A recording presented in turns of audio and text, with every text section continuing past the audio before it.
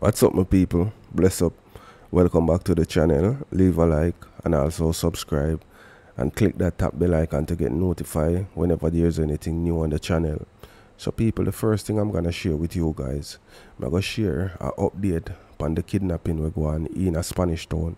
Seeing, I'm gonna share what happened, what caused the kidnapping for go on. Seeing how the police them swoop down upon the person them involved in the kidnapping and hold on upon them, right? How the man get shot. A tip from the person who was to pay a $200,000 ransom for a kidnapped man led the police to thwarting the scheme and killing one suspect.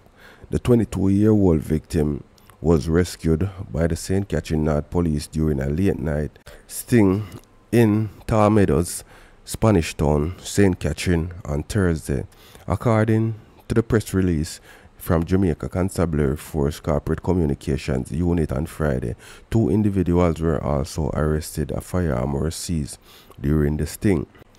Relaying the series of events that led to the showdown, a police source told our news team that the victim went into a pharmacy as a customer. However, he was accused of stealing something by the security guard and pharmacy personnel, an accusation he denied. The police source said the individual searched him but did not find anything on him. Apparently not satisfied, they proceed to beat him, then call their quote-unquote badman friends to take over the situation. So apparently they call them now to make this man maybe pay money. The source told our news team the men came and took away the victim. They also beat him and demanded the funds. When he communicated with the person who was to pay the $200,000 on his behalf, the person communicated with us, that are the police, right? The source said, noting that the police end up listening in on the conversation in which the kidnappers again demand the money and where it was to be taken. He said because the kidnappers did not know who would have handed over the ransom, a few cops in disguise traveled in a car to the drop-off spot and all except for the driver hid themselves inside the vehicle.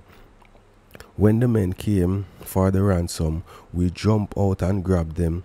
One of the men who was near a shop opened fire and then hell broke loose, he said. The official police release said that during the sting, the cops encountered armed resistance. In the ensuing engagement, one of the suspects was fatally shot. He has not yet been identified. A revolver containing 5 rounds was seized at the scene, the release said. In the release, Area Commander of Police for Area 5 Assistant Commissioner of Police, Mr. Griffiths, commended the swift action of the St. Catherine Police, saying the team prevented a potential tragedy and demonstrated the force's commitment to public safety and its relentless efforts in combating crime. The police also urged anyone with additional information to come forward to assist in the ongoing investigation. People can call Crime Stop. Them can call the nearest police station and emergency 119. The police say the Independent Commissioner of Investigation has been informed of the incident. So people, any shooting go on, you know what I mean, with the police them involved in the come, them are go come investigate. You see me? So, boy, my people, such a simple thing turn out so deadly, man. This man go in a pharmacy, them say, and them accuse him, say, boy, him take up something. So if the person take up something, you know, must find a pan him when you search him. That me I wonder. So why it come to all of this? Them beat the man, although them not find whatever them accuse him, say, boy, him take up. Them not find it, you know. And them beat him.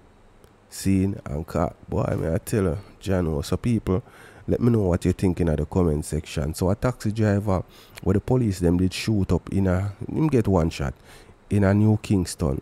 Seeing them charge him. You see me? And guess what them charge him for, my people? Attempted murder. And I'm carried him use and lick the police, you know. So this is what them say happen. A taxi driver who allegedly hit a policeman with a motor car on Knoxford Boulevard in Kingston on November 9 has been charged with attempted murder. He is Peter Johnson of Greater Portmore, St. Cathering.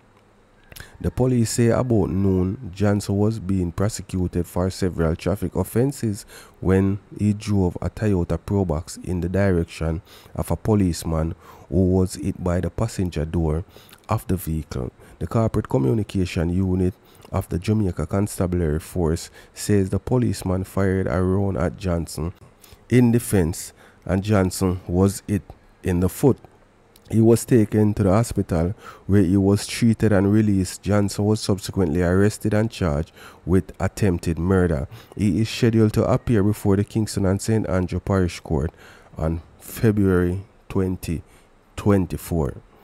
So, why? Me don't know how them charge him for attempted murder, because at the car door lick the police. And some of them police here, you know, people, them target the taxi driver them, you know. You see me I say? Them target them. If you full up them ticket book, the simplest thing, them ticket the driver them. So some of the driver them grow frustrated and do some things more while. Yo, police stop me already, you know, people, and him show me the ticket book, you know. You see me, and everything good with my vehicle when I drive, you know. And the police say, you know, say if I want to find something for ticket, yo, me can find in that book here tonight for ticket, yo. You see me I say, so at that them do them go the extreme more while for ticket enough for them taxi driver, yeah. And you don't know say enough for them a drive car for people. So them can't afford for take how much ticket for go pay a ticket and for find boss money and all them things there. Taxi worker, rough work still in the people. But just let me know what you guys think in the comment section. So we are gonna move on over to St. Elizabeth, my people, because the police them list couple man as person of interest. You see me I say, the St. Elizabeth police are seeking 3 persons they have listed as person of interest in their division. The persons are being asked to report to the Black River Criminal Investigation Branch by noon on Saturday. So the first one him named Romar Knight, otherwise called Maro. And the next one named Davian Brown, otherwise called Boom Scene, who is a person of interest in the murder of Lennox Leishman on December 8th. A man known only as Not Nice, who frequents area of Speculation, Brampton, Spring Park, and Spanish Town.